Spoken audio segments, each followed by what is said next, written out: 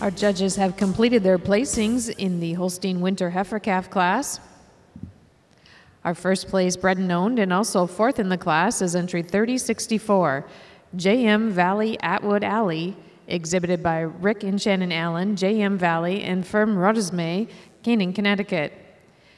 Placing third in the class is entry 3100, Oakfield Byway Taxi, exhibited by Vogue Cattle Company in Silver Cap of Brighton, Ontario.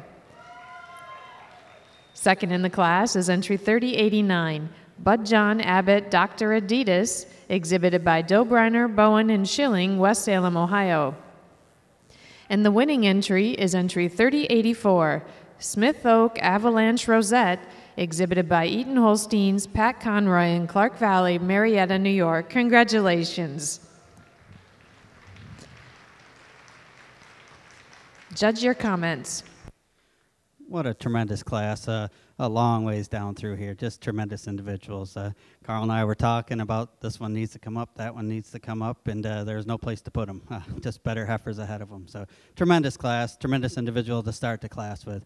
Dairiness, strength, tremendous feet and legs, hard over the top, the right sweep to her rib, and giving her the advantage over the heifer in second. She's just a little stronger in the crops than the heifer in second, but what a beautiful dairy heifer in second too. A heifer that tracks beautiful on her feet and legs, giving her just the advantage, a little quality of bone. She's a little flatter in her bone in the rear legs than the heifer that we have in third. Third over fourth I switched, but you get in front of them. We got a little more power in our third place heifer up through the front end, and a little more strength of chest than the heifer that we have in fourth. The fourth heifer, another beautiful dairy cut, nice combination of dairiness and strength, and she's just a little cleaner all the way throughout, a little longer throughout than the big powerful heifer that we have in fifth.